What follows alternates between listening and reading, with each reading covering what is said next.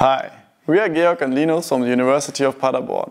In our project, we extended a Xilinx ZYNQ-based prosthesis controller developed in our group by accelerating the most time-consuming step in hardware using Vivado HLS. We evaluated our system using real signals from an amputee and a real prosthesis. And here you can see our system. The movement classification process begins with the acquisition of the muscular activity signals. 192 sensors are attached on the amputee's residual limb and the signals are acquired by a DAQ device. The data are sent to the ZYNQ via a PC used for communication. The entire prosthesis controller is implemented on the ZYNQ. First, the data are pre-processed on the arm.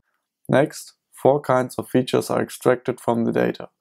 This is the most time-consuming step, so we used Vivado HLS to develop a FPGA core for parallel processing. Finally, a pattern recognition classifier predicts the intended movement, which is sent to a commercial prosthesis via Bluetooth by the PC. Our system operates in 2 phases. In the training phase, a MATLAB program on the PC displays different movements to our test subject who contract the muscles in his residual limb accordingly. The signals are used to train a classifier.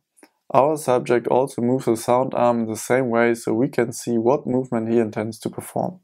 In the classification phase, our test subject can finally start using the prosthesis.